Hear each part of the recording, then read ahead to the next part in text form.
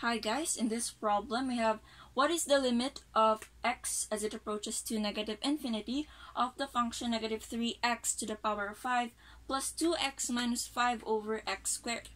So to get the limit, we don't have to leave the significant numbers of both the numerator and the denominator. So what do I mean by significant numbers? The significant numbers are the ones with the highest degree. So in this case, we have three choices for the numerator. We have negative 3x to the power of 5, 2x, and minus 5. So what do you think has the highest degree? Obviously, we have 3x to the power of 5. While on the denominator, it's so obvious. It is x squared. So let me rewrite that again.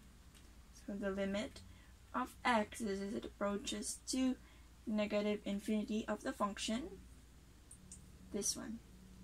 So in this case, we can reduce something and simplify it.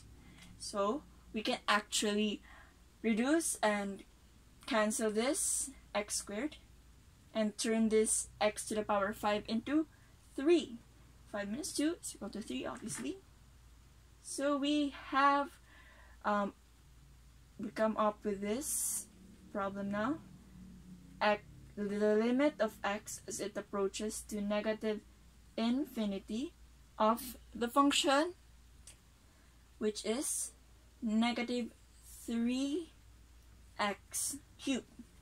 At this point, yes, this one. At this point, we can now substitute x to any negative infinity, or any negative number, and it will result to any positive number, which means that this problem is equal to positive infinity.